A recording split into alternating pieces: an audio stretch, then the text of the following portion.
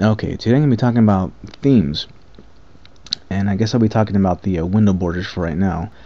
When you open up your home folder here, or any window, you'll see that you have the border on top, the little handle. That's your the window border. There's two common types. There's Metacity and there's Emerald. And Emerald is awesome. I love Emerald, but lately it's been kind of buggy for me. I can't really get it to work properly. Like when I would maximize it using the Hulu desktop, it would maximize, and when it would unmaximize my window borders here, the part I would use my hand to grab on here, it would disappear.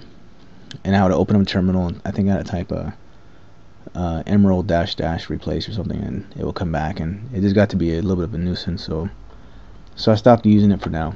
So now I'm using the default Metacity. Anyways, when you download a Ubuntu theme from GNOME or wherever you get it from, usually it comes with the Metacity theme with it. So right click on your desktop and go to change desktop background, and let's see, go to themes.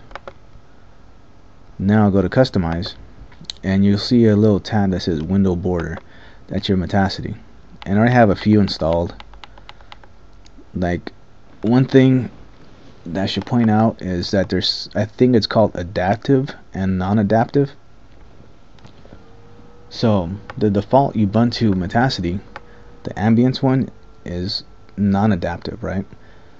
So if I were to go in here and change my background color, which would be the window color, say I change this funky orange right here, the window should change orange, see? But the Metacity, the window border, doesn't. So let's go to this window border here. I think Aurora is adaptive. So let's see, click on Aurora and see how it changed to orange. So just keep that in mind, like when you're looking for themes and how you want to make your system look, that there's two types. But anyways, let me change this because it's hurting my eyes. Go back to window border. Oh yeah, change to reset your colors. You hit reset to defaults, and let's go back here to ambience. All right. So, like as far as the panels up here and on bottom, that's also kind of has the same kind of what I'm trying to show with the whole adaptive thing. Some panels are adaptive and some are not, and this one's not. So right click on your upper panel here and go to properties where it says background. Alright, where it says solid color, click on that, and you're going to notice how only part of the panel is transparent. See there's gray here, and in the middle is transparent. Okay, and some panels you can just when you hit your background color and it'll just go all transparent, or you can actually drag a little ping image in there and make it look like a Mac transparency, or you can put colors in there. You can do whatever you want, but in this one only it affects this middle portion right here. So let me change that back for a second. Now I downloaded some themes from GNOME. Let me maximize it here. This is like a newer theme. This is for the Unity desktop. I like this theme because of I only like it because of the Metacity, the window border. I think it's really nice and it's adaptive, so I use that one quite a bit. So I'm gonna put a link in the description for that one. Anyways, and here's some panel images for your top panel if you have an adaptive panel. So I'm gonna be showing how to make a non-adaptive panel into an adaptive panel right now. So for this one I'm going to be using UPixel. This is a really nice theme, and I really like the Metacity it comes with. So let me go in here, and I think I have it right here. So yeah, home folder real quick. Let me pause it for 1 second. I gotta check something. Okay, I had to check on something. I actually had some of these themes installed already and I didn't want to get an error. So anyways, let me right click on the desktop, and I'm going to drag and drop this upixel into the themes directory right here. Alright, so drag it in here and drop it. Press OK.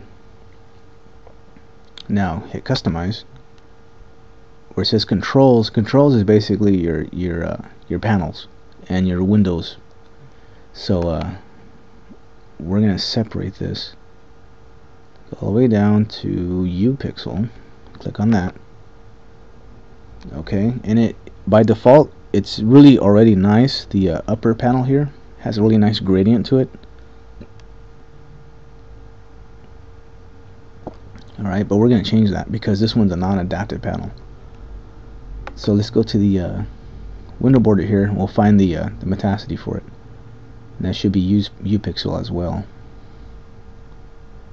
Come on, where are you? Way at the bottom, there it is. Close, and here it is. Alright, so now let's change this panel to make it adaptive. So let's go to our home folder here and hold Control and press H. There it is, Control H. Go to your .theme directory, .themes. There's upixel right here. And here's your metacity. And your theme, GTK 2.0. Inside of here there's going to be a little file, and here it is. So click on this. And this is like the code, more or less. Now there's a certain little line in here we're going to edit, or we're going to basically just cancel it out. So I have the little that's not really a command, it's just what you're going to look for right here. I'll put this in the description down below, so copy it, minimize it, and where are you at? Oh, that's right, it's a double tab, I'm sorry. Okay, now we're back on here. This is the file code thing or whatever. So go to search, click on find, and paste that little what we're looking for. So you paste that in there. Now click find and close it, and it found it right here. See these little things right here? We're going to put that right here in front. So there's a hash mark. There it goes. Now save it. Now what that's going to do, it's going to like dismiss this gradient. It's not going to have it there anymore. So now right click on your desktop one more time. Now go back to your theme directory, your theme tab I mean. Go to customize, and now we're just going to switch. We got to reset this theme, so we're just going to pick another one and come back to it. So pick this. Now pick this. Go back. Okay, it did it. It worked. So close it, close it. So now it should be adaptive. So let's go properties, background, where it says solid color. Now it's all like transparent. Now you can just play around with it, you know, whatever. You can change different colors. You can put little ping images, and that's what I did already. So I mean, I downloaded some a theme pack, I guess, just for the GNOME panels. I'll put a link in the description as well. So here it is right here. All this right here. So anyways, let's extract it. Extract here. And I'm going to be putting this like in my theme directory just to keep it organized, but just for now I'm just going to have it here on the desktop just to show you what it does. So let's pick bottom, and when it says bottom top, I believe what it's referring to is the stroke of the gradient, like if it's going from dark to light, from bottom to top, or top to bottom. So let's go bottom first, or maybe it's referring to the top panel or bottom panel, I'm not too sure.